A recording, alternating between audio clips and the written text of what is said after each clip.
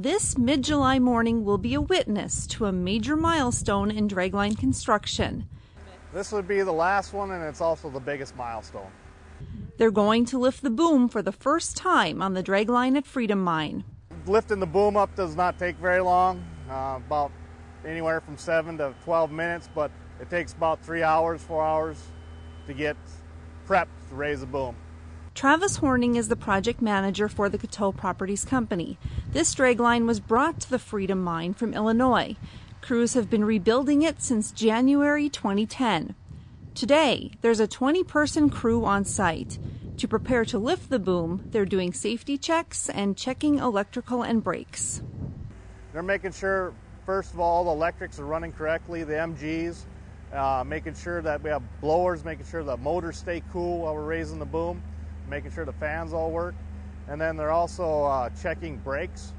We got to check all the brakes, make sure they all open and they function correctly. And then from there, we're watching pinch points while we're raising the boom. The boom came to the site in 4 major pieces. It's taken 8 months to weld together. Okay, if you guys are ready on the inside, then we're ready on the outside.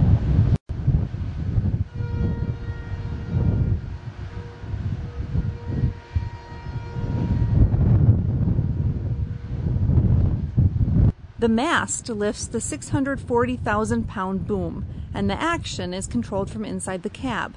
Once the lift starts, it's finished in 7 minutes. We use the power of the machine.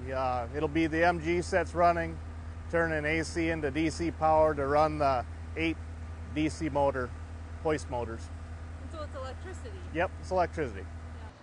Throughout the lift, ground fault monitoring is de-energized, meaning other draglines in service are turned off to avoid an electrical trip. It's grounded, but it's not picking up any loss of stray voltage going to a ground.